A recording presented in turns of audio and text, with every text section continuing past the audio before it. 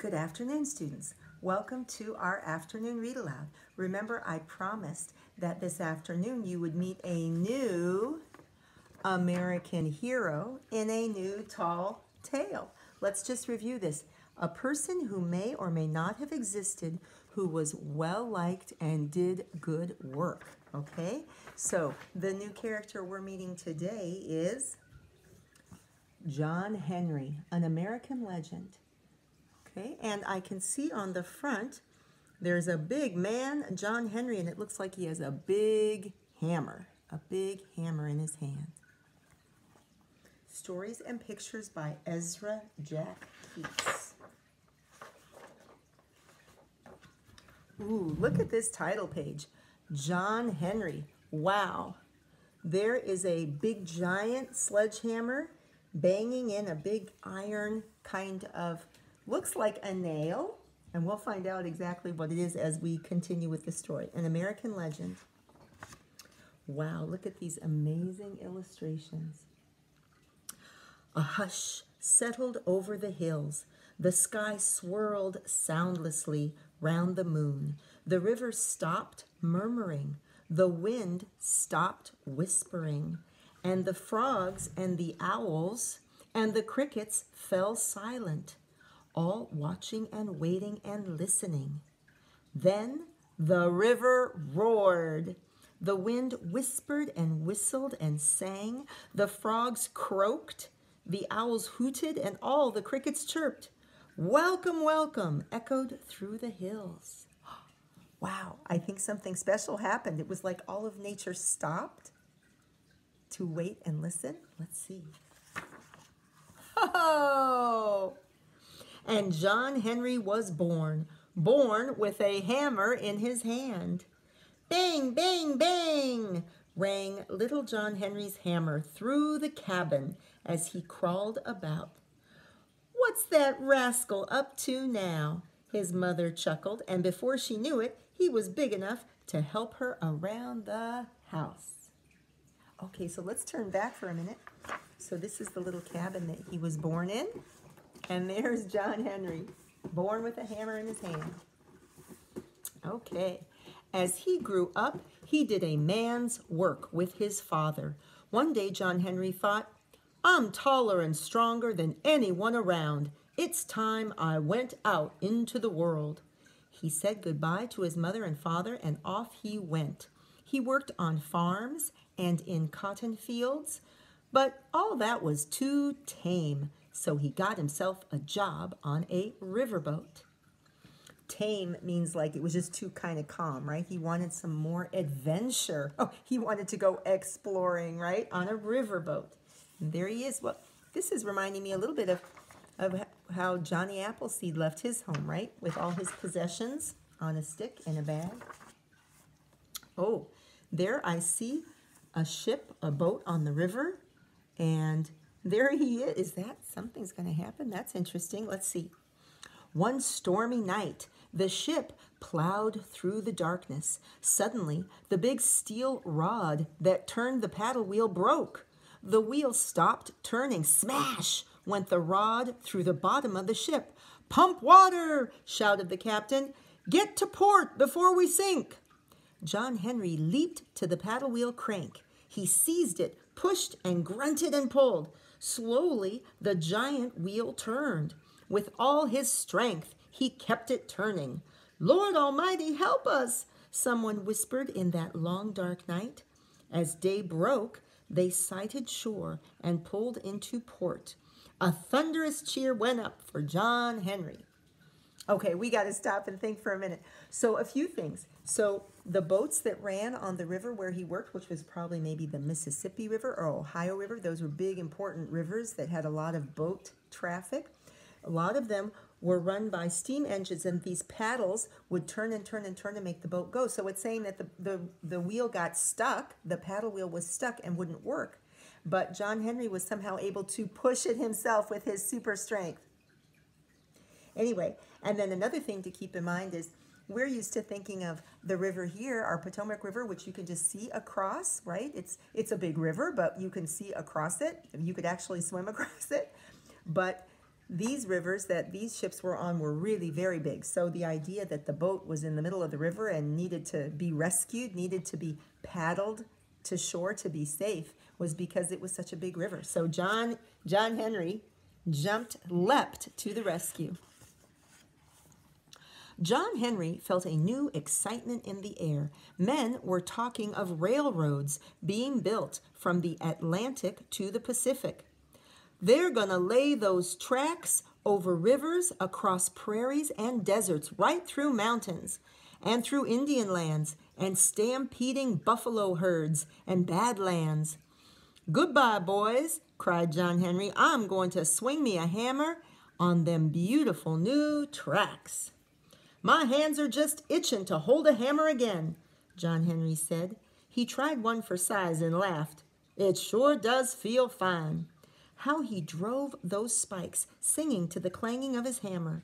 The men joined in, their voices singing, hammers ringing, and John Henry's gang was in the lead as day after day the tracks moved steadily westward.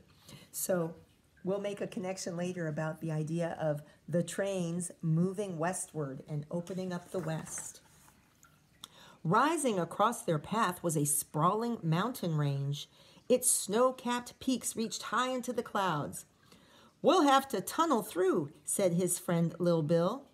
"It'll be awfully dangerous. Could be cave-ins," someone put in. "That suits me fine," said John Henry. "Me too," added Lil Bill. "Here's how we'll do it, boys," the foreman called out. "A couple of men'll drive a hole into the rock.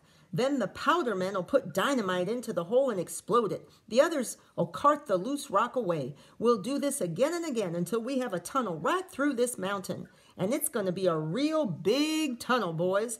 Big enough for a giant locomotive pulling one of them long strings of trains. All right, boys, blast away." So they're going to explode and dig out through the mountain.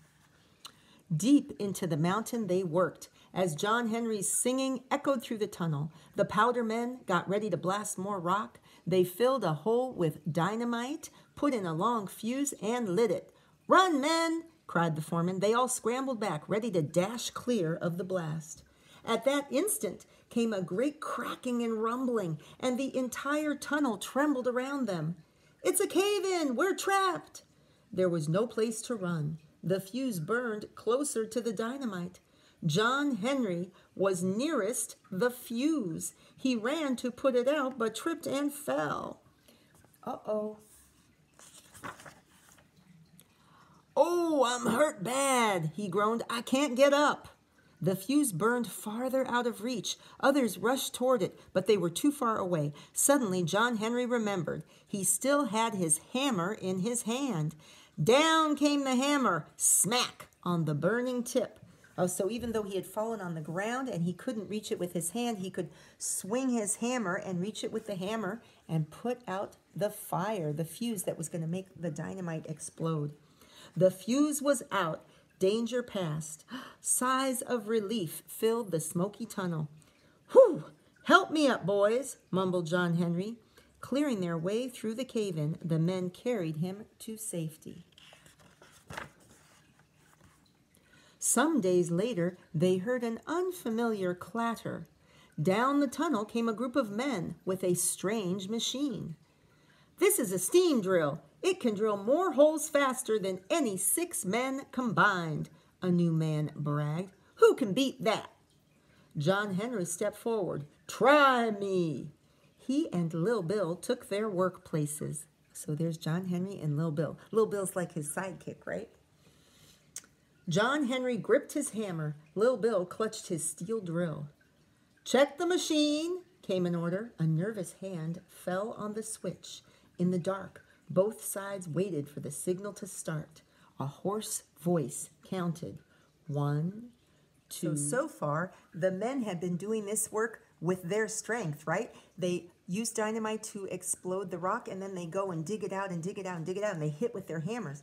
But now they've brought a steam engine, a steam drill that can go and use a machine to do the work of the men. But John Henry and Lil Bill say, "No, we can do it. We can compete against that steam drill." So they counted down for the start. Here we go. 1, 2, 3! The machine shrieked as it started. John Henry swung his hammer, and a crash of steel on steel split the air. Clang, bang, clang. The drill got red hot in Lil Bill's hand. He quickly dropped it and picked up another. Hiss, whistle, rattle. Men frantically heaved coal into the hungry, roaring engine and poured water into the steaming boiler. Oh, look, it's going so fast you can hardly see it, his hammer. Whoop, clang, whoop, bang. John Henry's hammer whistled as he swung it. Chug, chug, clatter, rattled the machine. Hour after hour raced by. The machine was ahead.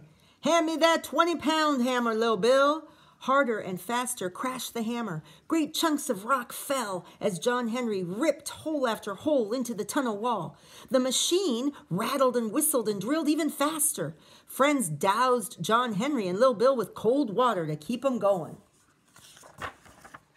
Then John Henry took a deep breath, picked up two sledgehammers and sang, "Ain't no hammers strike such fire, strike like lightning, Lord, and I won't tire.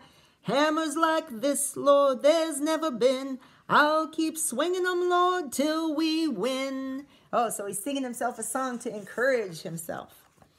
John Henry swung both mighty hammers faster and faster.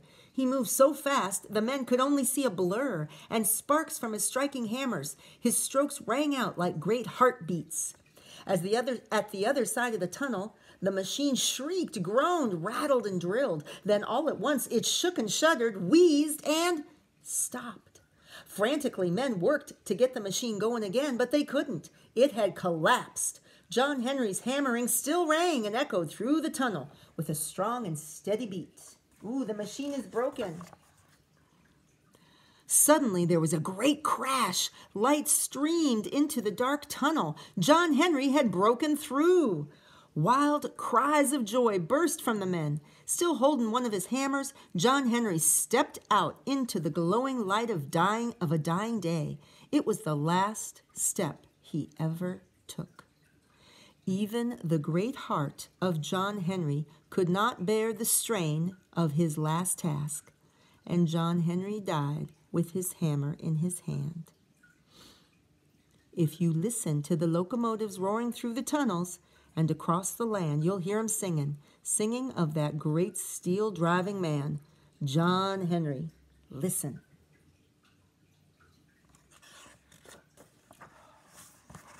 So what happened? The work of John Henry, the great work that he did to try to go against the machine, to try to compete and make it through the tunnel, he was successful, but it was just too much for him, right? And he died after that. And part of the idea here is that, because I'm going to do something at the end of the book, is to consider that he was going against a machine. And this page really shows that. Lil Bill and John Henry with their hands, with their labor, trying hard to beat the machine, to go against the machine, right? And that's something that this story is about. The idea of a time in American history when the work of people was starting to get taken over by the work of machines. And we even have that today, right? And the idea that John Henry was trying to show that the work of the people was good and strong and needed, and that letting the steam drill beat him was not going to happen, right? Anyway, I hope you enjoyed John Henry. It's kind of dramatic, and we'll hopefully enjoy some more information about John Henry on another day. So when you go to do your activity in Seesaw, maybe you can remember an exaggerated detail from John Henry or from a Johnny Appleseed or Paul Bunyan story to draw and write about. Anyway, I hope you enjoyed that. Don't forget to keep washing your hands, cover your coughs and sneezes, do some reading, do some writing, help your family around the house, and I'll see you tomorrow. Bye.